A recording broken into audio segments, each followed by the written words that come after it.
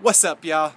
So I just got back from a bike ride hauling the BOB Yak trailer, and for any of y'all who have been wondering how much weight can you haul on the BOB Yak trailer, I got the answer for you.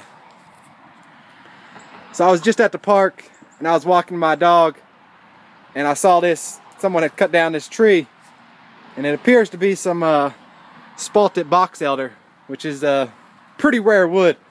So I came home, dropped my dog off, hooked up the BOB Yak trailer onto the mountain bike, and ran up, and I grabbed as much wood as I could grab in one haul.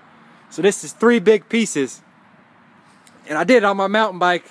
I would not recommend, if you're hauling this much weight, to be doing it on a carbon frame, because I could feel, you know, when I was riding, luckily on the way home it was all downhill and flat, so I didn't really have a problem.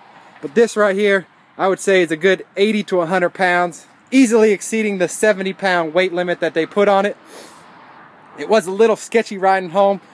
I wouldn't have wanted to ride any more than, you know, I think it was 2.25 miles from my house to the wood that I got.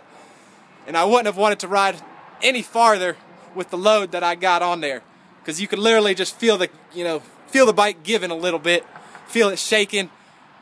And the turns were the hardest part. When I was turning, I was a little scared. I definitely put my foot down to make sure that my ass didn't tip over. But I just wanted to show y'all, if anyone's been wondering how much weight can you haul with the BOB Yak, I got your answer. You can easily haul a good 80 to 100 pounds if you really want to.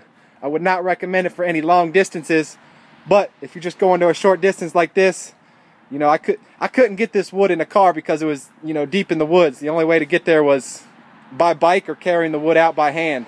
So I chose my bike. There you have it. That's how much weight the BOB Yak can hold. A good 80 to 100 pounds. Make sure you strap that shit down good. You see I got a ratchet strap and I got the 2 bungees. It's hooked up good. But I'll give a weight, an official weight on it. I'd say it's a good 80 to 100 pounds that's hauling.